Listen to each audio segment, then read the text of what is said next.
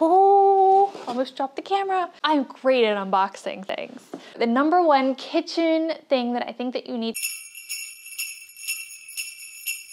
Welcome to A Wanderlust for Life. Today is Vlogmas day number 10. I'm Jessica, and if you're new here, welcome. Check out the other Vlogmas videos. I will leave a playlist down below for you. But today we are going to talk about kitchen stuff. So there's a couple different things that I want to talk to you guys about today. One is I'll do an unboxing of my hopefully new favorite thing that I've been saving for ages. Second will be what I think might be the best kitchen tool to buy if you are just moving in somewhere and it's not very expensive either. And third is why buy quality? Okay, so first of all, I think I want to do the unboxing. So this is my new Vitamix, and I'm not all up on the models, but this is the A2500i, the Ascent series. I did specifically go with this one. I did so much research over years and years and years, and we made sure to save up for this. So we do tend to buy nicer things for some things, not everything. I'll get into that later. But for this blender, we actually have a blender that you saw yesterday, and it does fine. But in our new healthy diet way of living, we do have more smoothies and soups and things like that so that we can get more things in like one meal. What I found is that I think our blender does fine for some things, but it just really struggles on some of the key things that I really want. Even though we've been looking at Vitamix for years, it didn't really seem important until we actually started using our blender almost every day, if not every day. So this 10-year warranty is one big reason to get a Vitamix. Like, you know, they stand behind their product, which is great. I'll explain these later. Oh man, this is gonna be hard to get out. I think this is a flip it upside down kind of situation. Don't break the new blender. Oh, almost dropped the camera. Okay, so it's not dumping out, but this came out. I have to say, one of the things that I do like about my blender is its glass. I wasn't sure about having a plastic one, but based on all the reviews and everything, it does seem like it's just fine. This feels massive. It seems so big. Here's the, what do you call this? The dampener? No, it's not a dampener, is it? No. It makes sure things get moving in there. Why is it stuck? The handles. There we go. I'm great at unboxing things. Looks like all that's left is the base. Guess that makes sense. The book was on top. Ooh, it has a recipe book. I think that's what it is. I really wanted that. I think there might be another book I'd be interested in because I do want to use it for soups and smoothies and dips and all that kind of stuff. Ooh, look at this baby. So it is heavy. It isn't as heavy as I thought though, so I guess that's good. Something that some people were saying was really nice about this is it has the underneath side where you can wrap up the cable so you don't have a super long cable if you don't need it, and it will be right next to the outlet, so I won't need it. There you go. I'm in love.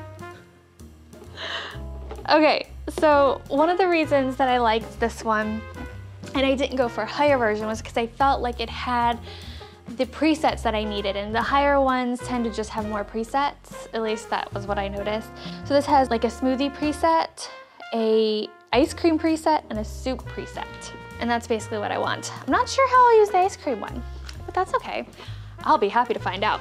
All right, so what are the accoutrements that we got? I mentioned that we do smoothies a lot. Sean and I don't always want smoothies at the same time, and there's no point in using a big thing if you're not going to.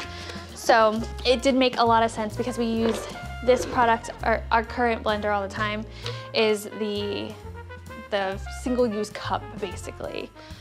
And it comes with a lid, so you can take it to go. I don't take it to go, but that's okay.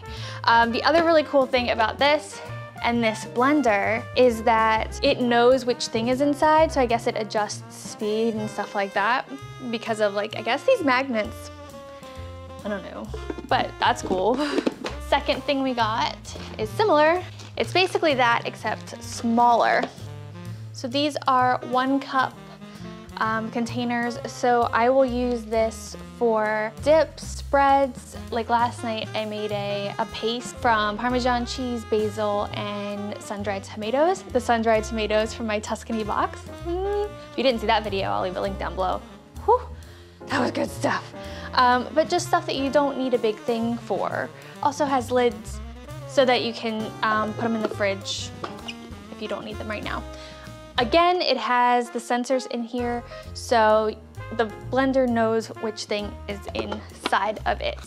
And the most important thing, oh my gosh, this is way heavier than I thought.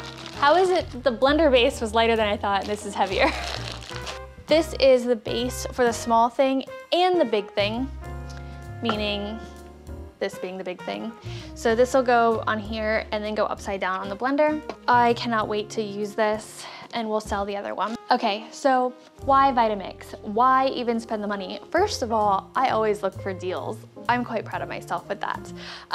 We were waiting for it to go below a certain amount, and it did. And then when I went in to pay for it, it was actually 120 euros cheaper than what I thought I was paying for it, for all of it. I got all of this for, I think, less than the price of what it normally is for just the blender and nothing else. So I think I did a pretty good job. But anyway, why even bother? So we like to spend our money on quality things that will last a long time and will make your life easier. And because we are using our blender so frequently, we thought that it's best to invest in something that will last for a very long time and gets the job done in the way that we want it to. It's really as simple as that. We've been waiting to buy this for years. This was not a knee-jerk decision or anything, but it is something that we will use constantly and for a very, very long time. But it's just the thing about, you know, being less wasteful, not buying something that you know will break in 2 years. It's all a cycle, right? Like if you keep things for a long time, you are spending less money, producing less waste, and it's better for the environment for sure. So that's kind of why we do this, even though it's a lot of packaging, which I don't love. But it looks like everything is recyclable, the plastic, and then it's just the box, so that's great. And then we will sell our current blender to somebody who needs it. It's not getting thrown away, I promise you. Okay, so the number one kitchen thing that I think that you need, especially in the Netherlands, this was one of the first things we got because even though the apartment we were living in was fully furnished, including every kitchen thing, almost every kitchen thing, we found ourselves needing like a mini food processor or a blender or something like that. So we ended up finding on, I think, Facebook Marketplace, somebody was selling a hand blender with a couple accessories. Nowadays, you can find a lot more accessories, and so I would actually recommend this even more now. But ours is, oh, and we still use this all the time, by the way. It does jobs that you just can't do, at least easily, any other way. This is a Philips hand blender. I think it goes by a couple different names, but we use this in soups all the time. You just turn the heat off and then you stick this in and just blend up the soup. So we use this for pumpkin soups, carrot soups, really anything that we want to be not as chunky or we just want it actually silky smooth. So that is great for that. This comes with this cup so that you can put stuff in here and blend it if you don't have a pan. I do a one-person hollandaise sauce in here and I just drizzle in the butter and then I turn this on the whole time. And one of the attachments is a little food processor, and I love this because I hate my big food processor. So I try to use this as much as possible, and it just, see this thing? This just comes off. You put it on here. And now you have a little food processor. I love it so much. And this woman was selling, so she was moving away. She sold it for 5 or 10 euros and it has been invaluable. So we've had this for over 6 years. That's insane. Goodbye. And this is Philips. So the one thing is I recognize very clearly that even though there's a name brand, it's not always great. The food processor we have is a KitchenAid, and I thought because I love my KitchenAid mixer so much, I would love it. I hate it. I really don't know what to do about it because I don't know what food processor is the best, and of course we already have it, so buying quality, whether it's something small like this, You know, it doesn't have to be super expensive. Do your research. America's Test Kitchen is a great place to find that kind of information, but just do your research and make sure you're getting something that lasts. Like I said, does not have to be hundreds and hundreds of euros. It just has to be something that you'll use and it will do its job and last you for a very, very long time. And I think that we've done that. I'm really proud of ourselves for what we have in our kitchen now. It took a long time to get the KitchenAid mixer we bought, I think, a year or so ago, because expensive stuff you just have to plan for, right? So what is your favorite kitchen appliance? I feel like that is such an adult question. Yes, I bet you have a favorite kitchen appliance. So let me know down in the comments below, because I just think that's such a fun question to answer. Thank you so much for watching. Tomorrow we'll be making another goodie. You don't want to miss it. And no, it does not involve alcohol. I realize that a lot of them have. Sorry about that. Oh, and I did want to let you know that I had the chia pumpkin pie this morning, and it was much better than I expected. Having it right after a regular pumpkin pie, not advised, but on its own, it was very delicious. Okay, again, thank you for watching, and we'll see you tomorrow.